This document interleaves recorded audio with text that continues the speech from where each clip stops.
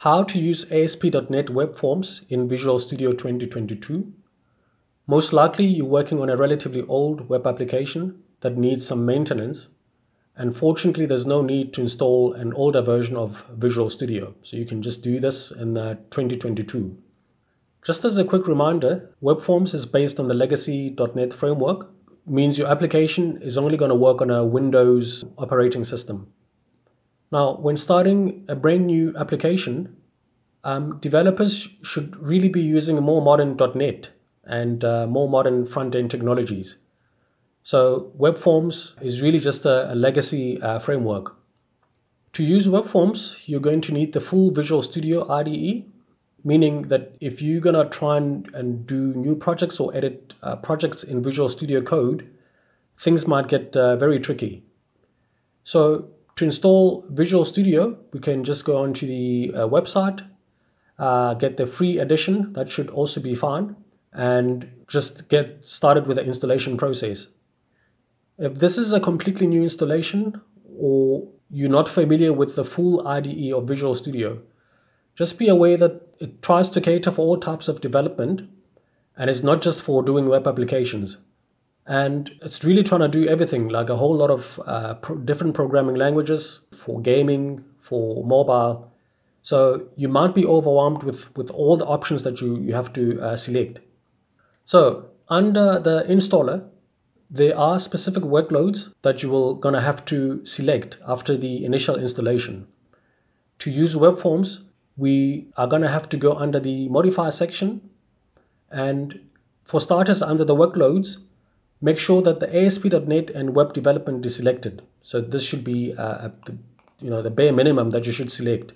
And then on top of this, we're gonna have to go under individual components, and here there are quite a lot of options, and some of them should already be pre-selected because you've selected the web development workload.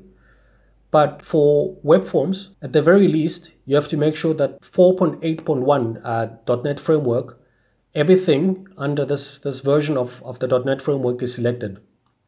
Now, it's also very important that you select the following: ASP.NET Features, .NET Framework Project and Item Templates, .NET SDK. I take it that there's going to be more development other than just Web Forms. So you're going to also have to make sure that you've selected the relative components. For example, if you're going to be working with a database as well, that's a pretty common workflow. So all of these other options have also got to be selected. Once everything is installed, we're going to just create a sample project. So we now have to open Visual Studio, create a new project. There are going to be a lot of templates depending on the different workloads that are installed. To quickly find the Web Forms template, we can filter by just typing in Web Forms, and then we're going to get a template, ASP.NET Web Applications.NET Framework. Just note this .NET Framework, and it's also highlighted corresponding to the Web Forms filter keywords that we used. We can proceed by just giving the project a name. And then on this page, once again, just make sure that Web Forms is selected. There are a whole lot of other projects here, but just select the Web Forms one. So now this is going to be a brand new project for a web application. And in practice, today, most people are just going to be opening an existing project for maintenance or to add new features. And as a quick reminder of why ASP.NET Web Forms was very helpful, the main benefit is that it's very simple.